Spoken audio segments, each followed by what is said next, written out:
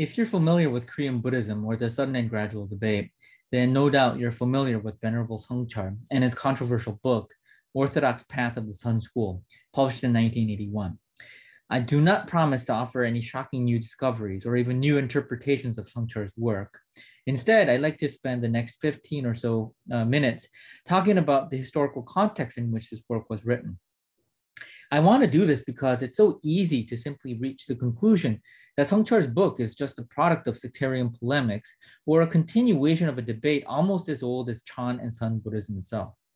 Seongcheol wasn't interested in polemics. In fact, he wasn't particularly interested in the sudden and gradual debate either. He wanted to be able to tell people who started to lose faith in Buddhism, and Sun Buddhism in particular, that it was worth saving, practicing, and learning. So why did Sun Buddhism need to be saved, and more precisely, saved from itself? Not long after liberation, a national conference for Buddhist clergy was convened in September of 1945 at the monastery Taegosa, today's Jogesa. And there, the decision to abolish the colonial period temple law was made. A new charter for Joseon Buddhism was promulgated to replace it. To effectively uphold and observe the laws laid out in the new charter, a central administration for Joseon Buddhism was established. But the process of building a new identity after liberation was far from over. Those who participated in the national conference were also in agreement that new major centers of Sun learning, or Chongnim, were necessary. In 1946, in fulfillment of the vow to establish a major center of Sun learning, leaders of Korea's post-liberation Joseon Buddhist order decided to establish the Gaya Chongnim at the monastery Haeinsa. Cheongdam and Seongcheol, young reform-minded monks at the time, went to Haeinsa to join the cause. When Gaya Chongnim was launched, the intent of its establishment was made clear. The Chongnim was meant to serve as a firm reminder that celibate Sun bhikshus, not administrator monks or sapansung, were in charge of the Korean Sangha. What a Chongnim provided was training for bhikshus, not administrators, popular prayer specialists, or proselytizers. Disagreements about monastic rules and fundraising, however, forced some, like Seongcheol, to leave the Chongnim. Seongcheol chose to continue his self-cultivation at Naewonam near Tongdosa instead. It was under these circumstances that Seongcheol found himself establishing a retreat society, or gyolsa, at the monastery Bonghamsa in 1947. The retreat society gave Seongcheol the opportunity to realize his vision of governing a monastic community with what he considered to be monastic rules of the highest standard. It also freed him from the burden of fundraising, which continued to bear the stigma of being the primary concern of non-celibate abbots and administrative monks. Seongcheol's retreat society quickly acquired a reputation for its strict observance of monastic rules and its dedication to Sun learning. Rather than follow existing pure rules for Chan or Sun monasteries, Seongcheol deemed it necessary to write his own for Bonghamsa. These strict rules were meant to show the world the participants' desire to return to the old ways, to a time before Korean Buddhism became corrupted, especially by colonialism. More practically, they were also meant to serve as a deterrent against monks who were still attached to the colonial monastic lifestyle. The lifestyle was generally understood to emphasize proselytization, dependence on popular religion, and frequent and unrestrained interaction with lay people. It was also understood as the preferred lifestyle of the non-celibate monks who owned and controlled most of the Buddhist property in Korea.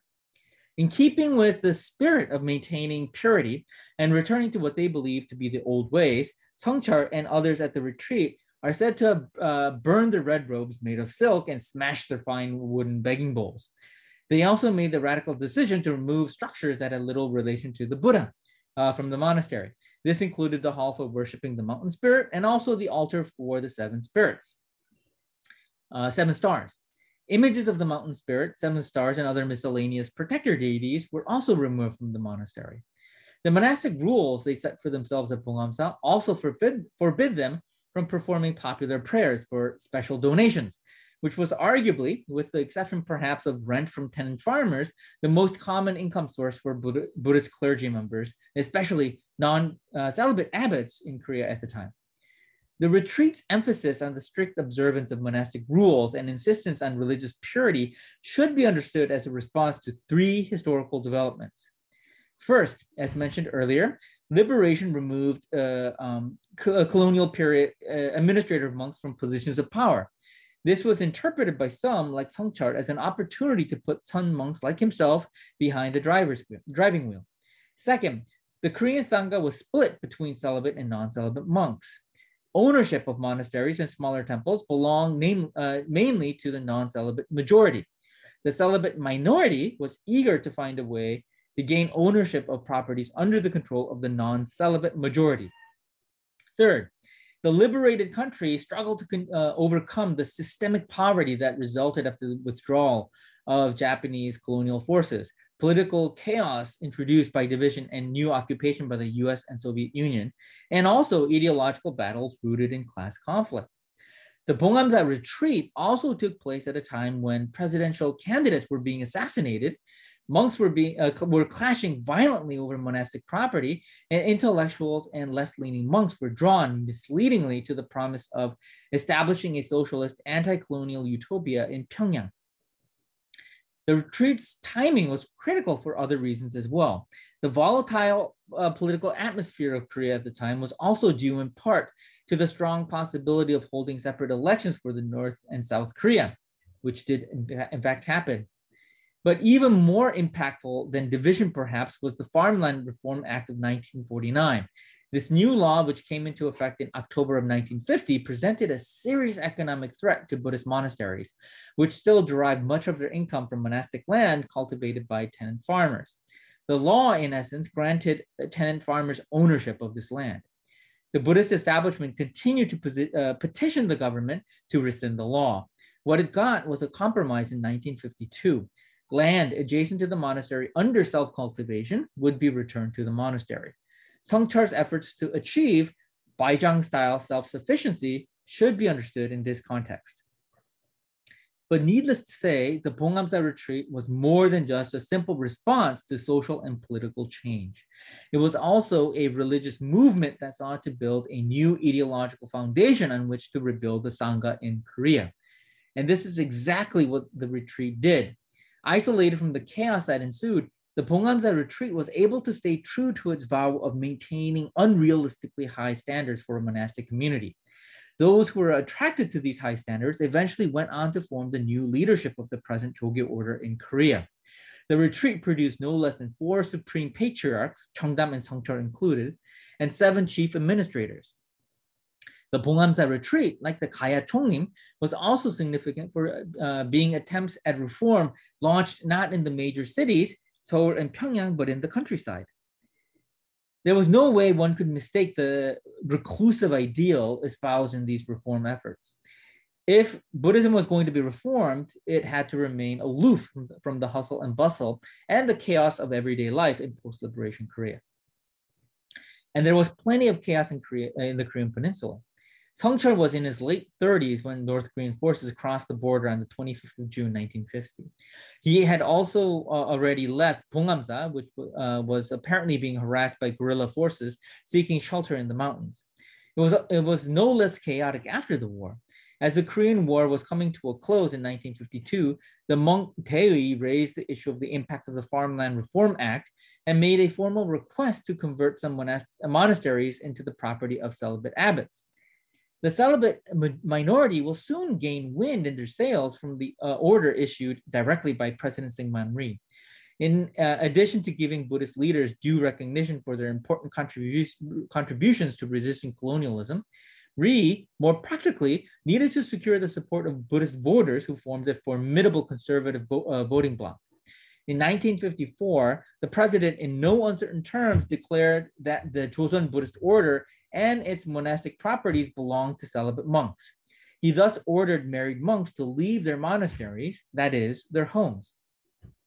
The non-celibate monks who controlled the central administration of the Joseon Buddhist order quickly convened a meeting to revise the charter into a constitution and change the name of the order to the Jogye Order of Korean Buddhism.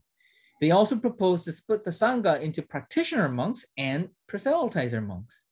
They also proposed realizing victory was near, the celibate reformists convened a national conference for Buddhist clergy. There, they similarly abandoned the existing charter and replaced it with their own constitution for the Jogye order. Emboldened, in November, they forced their way into Taegosa and renamed it Jogesa. They also abandoned Taego Bowu and established Pujo Jinul instead as the founding patriarch or Jongjo of the Joge order.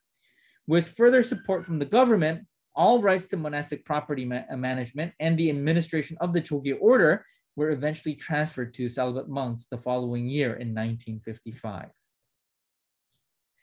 For reasons that remain unclear, Seongcheol maintained distance from the events that unfolded in Seoul. Rather than engage the so-called purification movement, that is the removal of non-celibate monks from power head-on, Seongcheol continued to devote all of his energy to self-cultivation and Seon learning. At the invitation of Hansong, the abbot of Pagesa on Mount Palgong, Seongcheol moved to a nearby hermitage named Seongjeonam, located deep inside the mountain in 1955. And thus he began his famous decade-long practice of, quote, not leaving the cave, right, unquote. He had a steel fence set up around the perimeter of the hermitage to cut off all contact with the outside world and make firm his resolve to remain at the hermitage. Interaction was limited to family and a few patrons on special occasions. A decade later, in 1965, Seongcheol delivered sermons for a full assembly for the first time since he began the retreat at Seongjeonam. 2 years later, in 1967, Seongcheol was installed as the head of the new Hain Chongnim. He had declined to serve as the abbot of Hainsa in 1955. After 12 years of devoting himself to his studies, Seongcheol seems to have felt that it was the right time to finally accept the position.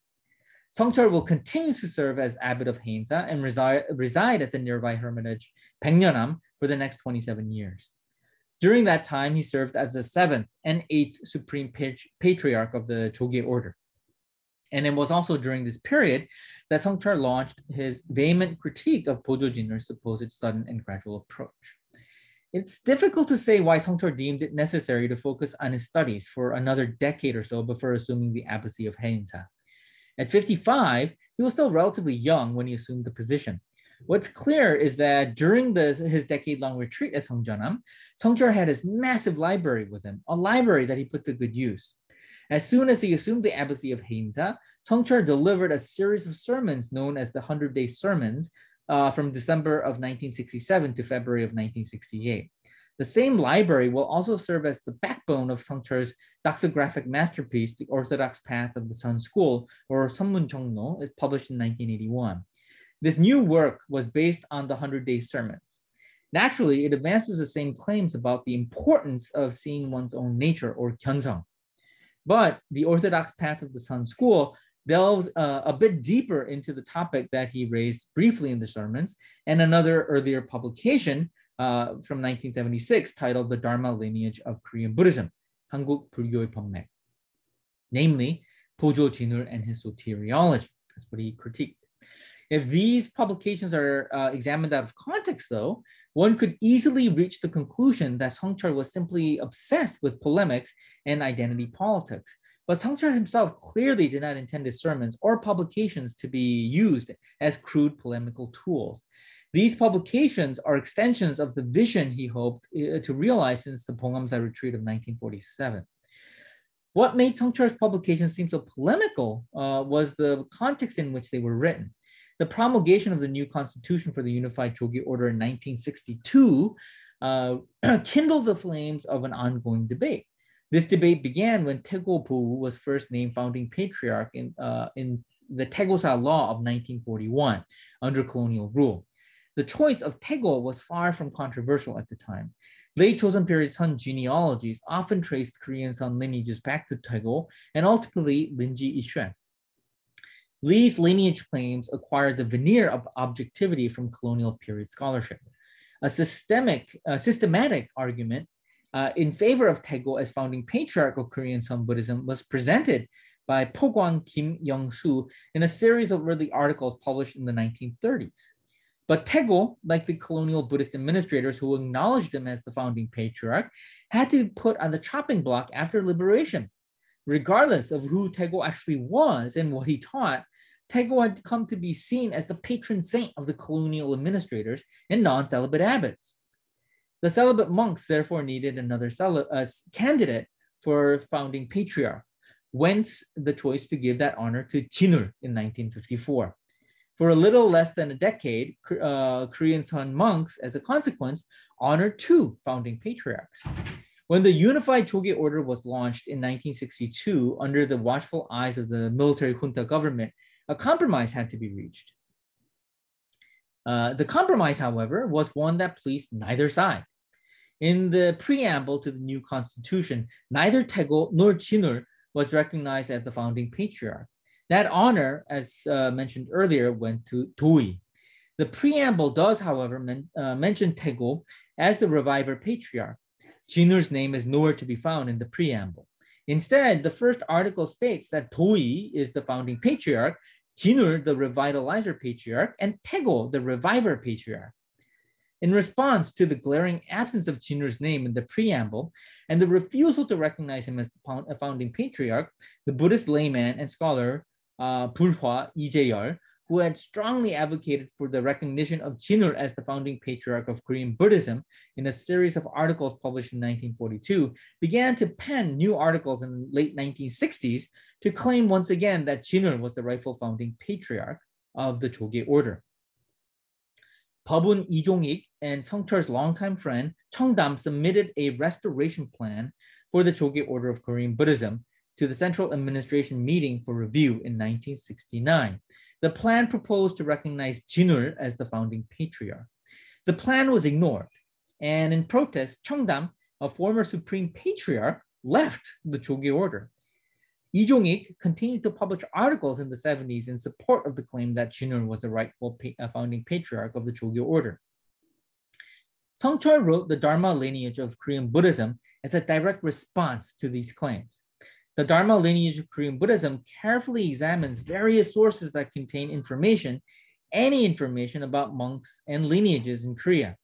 Seongcheol used these sources as evidence of an unbroken chain of masters who silently and directly transmitted the Dharma from one generation to the next. The Dharma lineage of Korean Buddhism was, in other words, Seongcheol's attempt to provide historical and scientific evidence of a Dharma lineage that can be traced back to Taego Po and ultimately Linji Ishen and the sixth patriarch. But Seongcheol clearly did not see this as good enough. A few years later, he published The Orthodox Path of the Sun School to tackle the issue from a different angle. Instead of looking for historical or scientific evidence, this time Seongcheol chose to rely on a higher authority. He tried to demonstrate that only Taego, Linji, and the sixth patriarch could be considered rightful patriarchs of the Sun School, since they, unlike Jinul, taught and only taught people to see their own nature and directly experience no mind. Lest there be any doubt about the authenticity of this teaching, Seongcheol also extensively reviewed evidence of the authenticity of this teaching. In essence, he tried to show that no experience other than an authentic experience of no mind could be maintained while awake, sleep, dreaming, or even in deep sleep. This, he was convinced, was not only self-evident, but also clearly evinced in the most authoritative Buddhist sources. In no less than 19 chapters, Seongcheol meticulously and systematically goes through all the relevant passages he could find to demonstrate that there is a fundamental difference between what he calls experiential awakening, or Jung-o, and discursive awakening, or Heo, which he believed to be the inferior awakening advocated by Jinul. But as Seongcheol himself explains, the very distinction between discursive and experiential awakening is just a heuristic tool and expedient means. There is, in other words, only one real awakening, and that is seeing one's own nature, which is what he is calling experiential awakening. He nevertheless repeatedly draws a sharp contrast between the two to show that discursive awakening, the awakening advocated by the teaching school, namely Huayan, Tiantai, Faxiang, and so on, is nothing more than the knowing of the content of real awakening, and hence an intellectual partial awakening that requires further gradual cultivation. No real Chan or Sun master, according to Seongcheol, ever taught to pursue such an awakening. The publication of The Orthodox Path of the Sun School in 1981 by the new Supreme Patriarch naturally stirred much controversy. Although some within the Choge order were receptive to its claims, others remained skeptical. Seongcheol's claims later received closer scrutiny and eventually criticism, especially from the monks at Jinul's monastery, Seonggwangsa, where a new institute, 보조 사상 연구원, devoted to the study of Jinul was established in 1987. A large body of modern scholarship on Seon orthodoxy and history emerged in the process. This has fortunately generated much interest in Korean Buddhism. It has also produced sharp divisions within the Korean monastic and scholastic communities. Due in large part to the acrimonious founding patriarch debate that continued to loom large over the Jogye order all throughout the 60s and 70s, Seongcheol's book has all too often been pigeonholed as a political text, and its arguments have consequently been reduced to partisan politics. Seongcheol's work, and especially his claim about experiential awakening, however, can be contextualized in other ways as well. It should be noted here that the 60s and 70s were a particularly disturbing time for the Jogye order. Non-celibate monks refusing the compromise sought in the unified order established in 1962 launched lawsuits to reclaim what once belonged to them. The compromise sought in 1962 also irked the more radical wing of the reform movement, which led monks like Cheongdam and others to submit the restoration plan in 1969. The plan was not, however, just a response to what was considered to be a failed attempt at reform. The plan was a response to the violence and corruption within the Korean Buddhist Sangha that could no longer be kept a secret.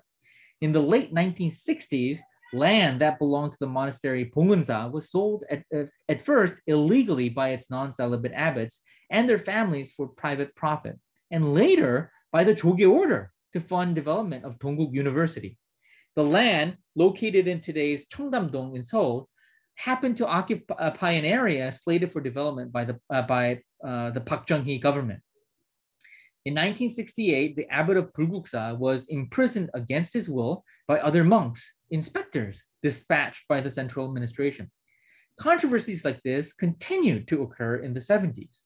In 1973, the abbot of Sanggesa imprisoned and tortured the abbot of one of its branch temples, Boryam. In 1975, monk administrators and the abbot of Sujongsa were arrested for fraud. But arguably the most shocking incident occurred that same year. Kim Dae-shim and others attacked and occupied Jogyesa and the central administration headquarters. The attackers imprisoned Supreme Patriarch Seong and Chief Executive Young-am and forced them to surrender control of the Jogye order. The attackers were eventually arrested on charges of grand larceny and attempted murder. Seongcheol's work on Seon orthodoxy was being prepared during these chaotic times. The central administration was embroiled in one controversy after another, often due to the disagreements about money and power, which remained under the control of the Supreme Patriarch and his chief executive. There was a strong sense of crisis within the Jogye order. There was also a strong sense that established institutions were part of the problem and not the solution. Cheongdam's restoration plan and the subsequent departure from the Jogye order should be understood as a response to this institutional crisis. Seongcheol's work should be understood against the backdrop of this crisis as well. Seongcheol believed the Jogye order lacked authenticity and failed to demonstrate proper religious authority. He refused to find a solution in established institutions or even in institutional reform. Authenticity, he believed, could only be found in the individual and her personal experience of awakening. It could not be found in secular or religious institutions. This was a message that resonated with his lay followers, young college students disillusioned by Park Chung-hee's dictatorial Yushin government, and reform-minded monks looking for alternatives to the failed solutions attempted in the past. And this, of course, was the vision that Seongcheol took with him all the way to the top when he became Supreme Patriarch of the Jogye order. Thank you very much.